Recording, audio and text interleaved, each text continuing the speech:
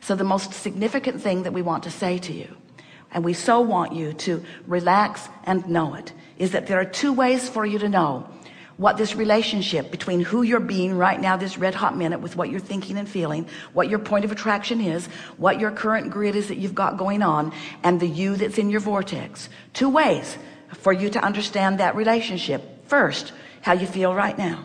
Sometimes it's a little confusing. Esther's been listening to us for a long time. She sat on that bus in a state of confusion. She was feeling something. She didn't understand what she was feeling, and she was feeling a little bit guilty about feeling something that she didn't want to feel. And we say, are you guilty when your gas tank says empty? So guilty about that, I've put a happy face sticker over it.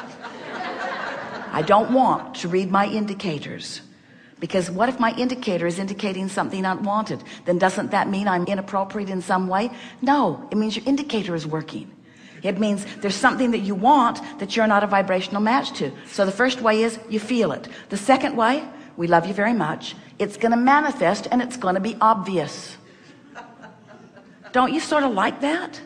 Don't you like it when something that you felt manifests and you recognize, oh, that's what that was about? And then you are in the perfect position.